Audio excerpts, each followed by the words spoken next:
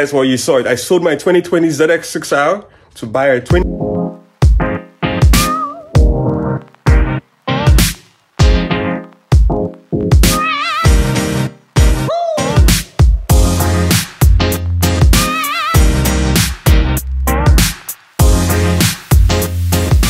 What's up, guys? Welcome back to the channel. As you can see, the new build is loaded up on the bike. We're gonna start heading home. We have a long drive to get home, then we can start getting into this.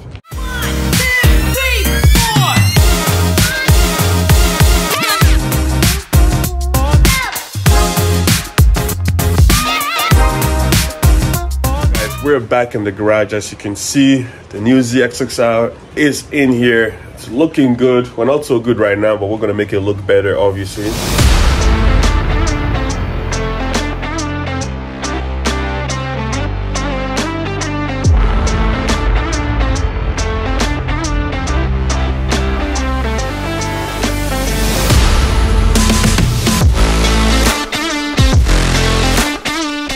You can see we have a lot of damage on the bike, some hidden damage for sure, but we can't really see because it's really dirty. So I'm going to pull it outside, give it a wash, bring it back in, and we're going to talk about all the damage that's on this motorcycle.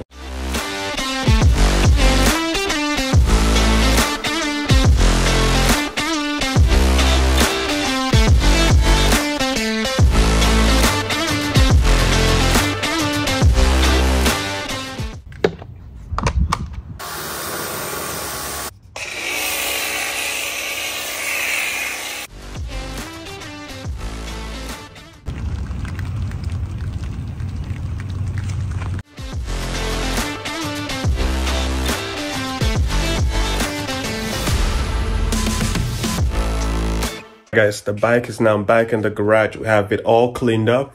Let's talk about the many damages that I've seen so far, because I'm sure there's always something hidden. So starting from this rear corner, since this is the less damaged side, as you can see, this bike has been down before. It looks like there's some scrapes over here. Nothing crazy. We can paint that. You guys have seen it before. So going forward, as you can see, there's something going on with the shift lever over here. As you can see, that's way too low. I believe this shift rudder was just installed incorrectly, because as you can see, it's contacting on the kickstand over here. The bike was not down on this side, so that's something to figure out. Moving forward, the radiator is completely destroyed. As you can see, it's sitting on an angle, sticking out way more over here and way less on the other side. If we drop down low, that tire is way too close to the header. It should not be that way. I'm hoping it's just a case of bent forks, because I do have a set of forks that I can throw on this bike from a different bike, but I think it's gonna work just right. So that's something that I need to look into. Over on the right hand side, you can see where the radiator took the impact right there. Not looking good at all. The coolant reservoir is completely busted. The front ram air intake with the ducts, all of that, the fairing stayed, the headlight, I did not get any of that with this bike purchase. No fairings, absolutely no fairings came with this bike, so it's very interesting because I've never had to do that at the auction before. Usually there's some parts you can pick up here and there. There was absolutely nothing. Going down over here, as you can see, the timing cover over here is missing one of the plugs. I don't even know how that would happen, and it has a crack over here. Obvious stuff. The rear seats is completely gouged. Same over here.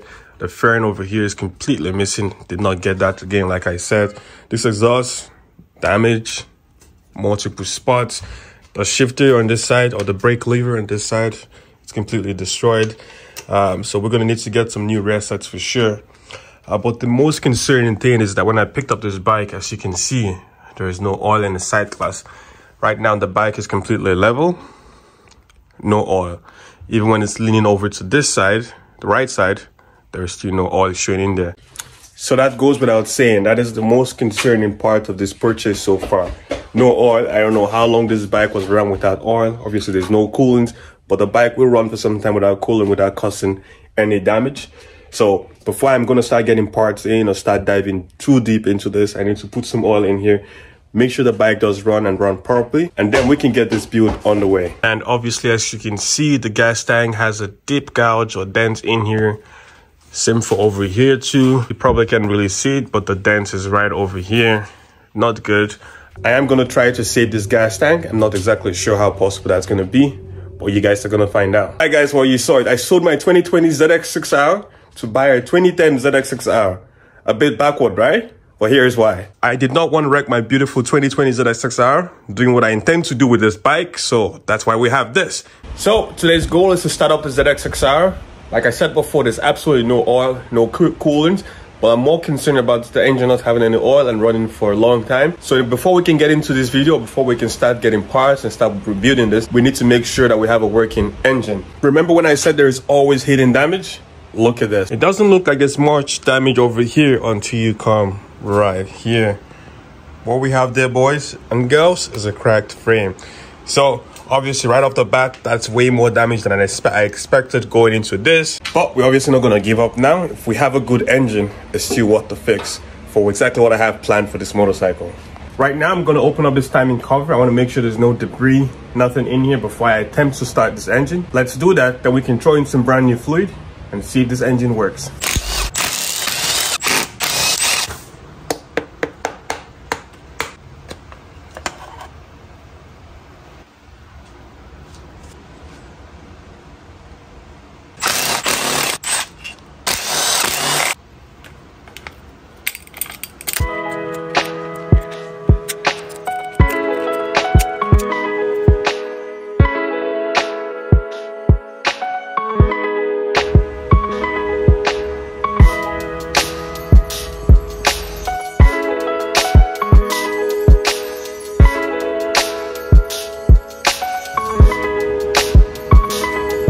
And this is why it's a good idea to check before you run the engine. As you can see, there's a good chunk of metal over here from this crankcase cover that was cracked. So now I'm gonna take it out. We want to clean out some of this over here, close it back up. We are gonna lose some oil from this area, but that's okay. Throw in some new oil like I mentioned before, and then we can start it up. But before we can do that, we gotta drain the current oil and see what it's looking like. So I'm hoping when I remove this drain plug, we do have some oil come out.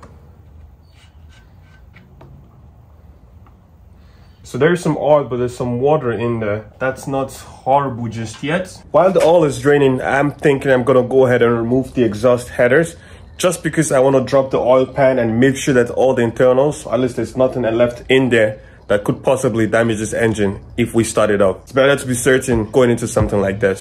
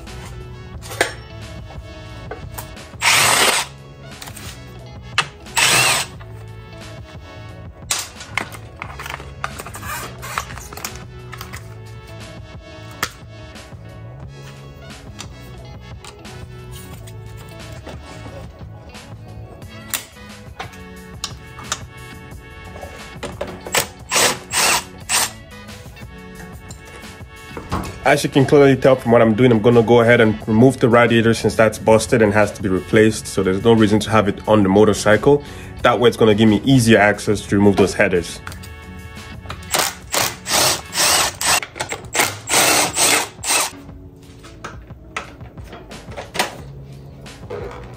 I'm going to go ahead and disconnect the wiring harness for the fan for the radiator. It's connected right here. A bit hard to show you guys, but it's right here. That's the one right there.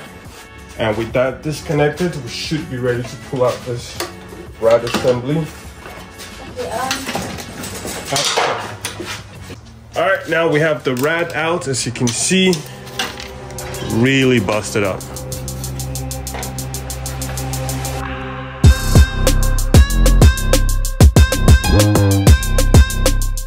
And right now, as you can see, with the radiator out, we have lots of room to remove these headers. It is possible to get this done without removing the rad, but since the rad is going to be replaced, might as well. So I'm going to remove the headers right now, drop that down. Then we can remove the oil pan, inspect it, see what the internals look like. If there's no worries over there, close it up, throw some new oil, and start it up.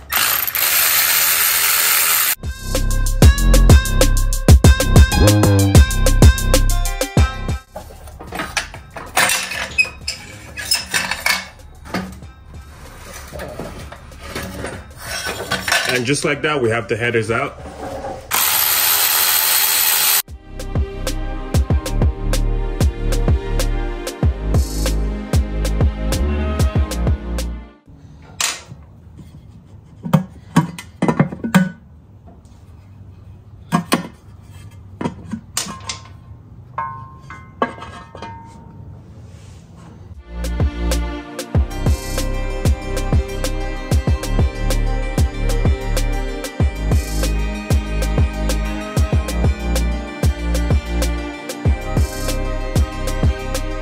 Alright guys, as you can see right now, we have the oil pan dropped. There are some little bits of material in there. I'm not sure exactly what it is. As you can see, there's still some sign of water in the oil over there. Not terribly bad. So I'm going to completely clean this out, reinstall it, and then we can throw in some new engine oil. And just like that guys, I've completely cleaned out this oil pan. I've cleaned all the mating surface. So I'm going to go ahead and toss it on the bike, completely secure it. And we can throw in some new engine oil.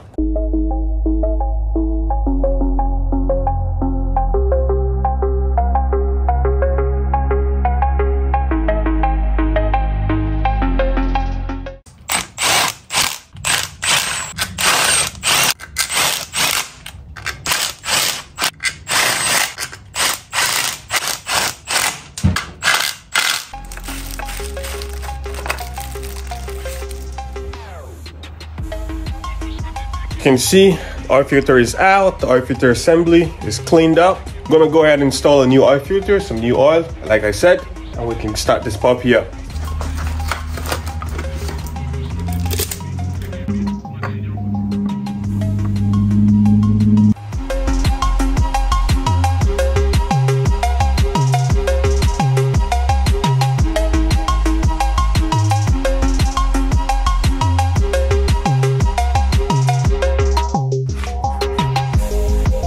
As you all know, I'm always using one of the best in the game, AMS Oil 10W40 full synthetic oil. I always throw this in all my motorcycles. Let's get it going.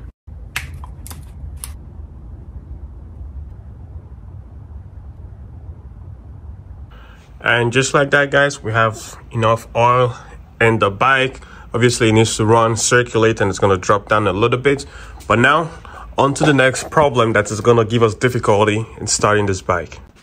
So over here at the top on the right handlebar, the kill switch or the start stop switch, whatever you want to call it, is completely destroyed. So I'm going to need to open this up, jump the wires in order to start this motorcycle. Now I'm going to remove the kill switch.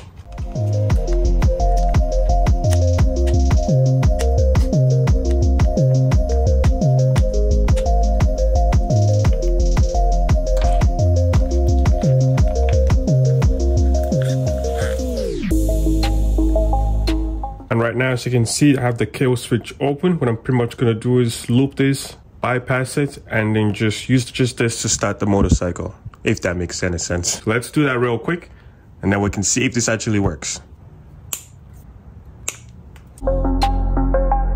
And just like that, we have the kill switch bypassed. We're ready to install the instrument cluster or the speedometer, meter, whatever you want to call it. We're going to try starting the motorcycle and see how it sounds. Fingers crossed everything is okay. Let's do it.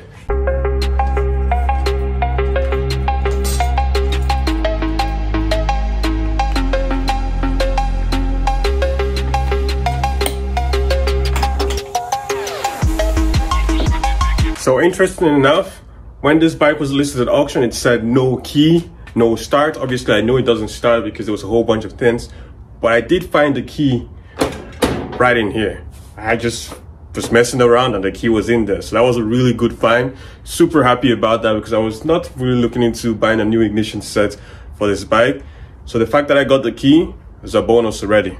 Now let's see, this can get even better by this bike starting and sounding good.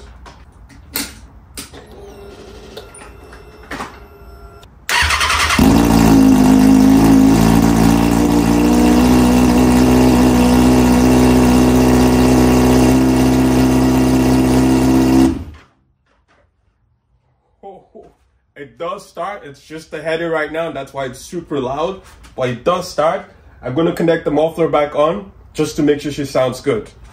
All right, muffler is now connected. Starting her up.